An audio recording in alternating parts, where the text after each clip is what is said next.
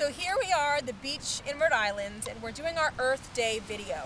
I go through about, as you can tell, each of my sons has one of these baby jars, about 3 to 4 baby jars a day of food for my son Henry. So instead of throwing them out, I like to use alternative uses for the jars themselves. I wash them, I clean them, and one use that I like to do is I use them as decorations around my garden, I hang them on my trees out front, and I also use them as centerpieces on the table.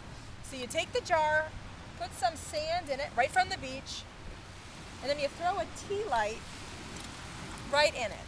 See guys, can you guys do this? They're doing their own little way. Let me see how William's doing. He has some rocks in there and a tea light on top. So, as long as, put whatever you want on the bottom. Obviously, I think the look of sand is really great. Again, throw a little tea light and you take some wire. You can twine it together. Yeah, here's some wire for you. Put it around top. And essentially what you do is you tie the wire around the bottom of the jar and you twist it to make a handle. Hang these from your trees. Again, scatter them through your garden. At night, it's beautiful. You light these candles and you have this gorgeous scenery. How you doing with yours, buddy? You got your candle in there? Yeah. Alexander's is done.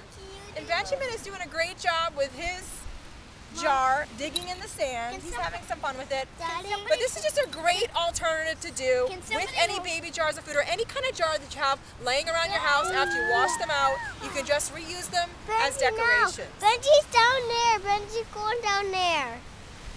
So this is the final product. I hung up 7 of the tea lights that I made today at the beach, and this is what it looks like at night hanging from a tree. And again, you could also scatter them through your garden. It's just a really delicate, beautiful touch. And again, this is all stuff, baby jars, tea lights that I had, and just some wire around the house. Very easy, and I'm getting great use out of these baby jars that I go through so much during the day.